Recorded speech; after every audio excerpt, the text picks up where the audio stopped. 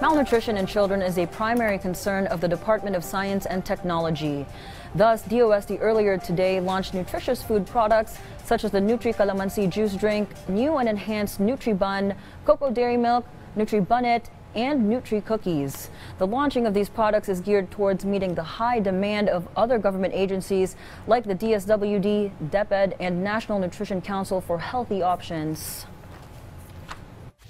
This is also to address yung sinasabi nating taste fatigue. Yung sabi kasi ng mga school kids natin, yung Nutri-Bun ay masyadong malaki. Kasi noon, inilunsad po natin ay yung 160 grams. Ngayon po binago po natin, ginawa po nating 80 grams. Para sa ganito ay mauubos nila yung isang ban.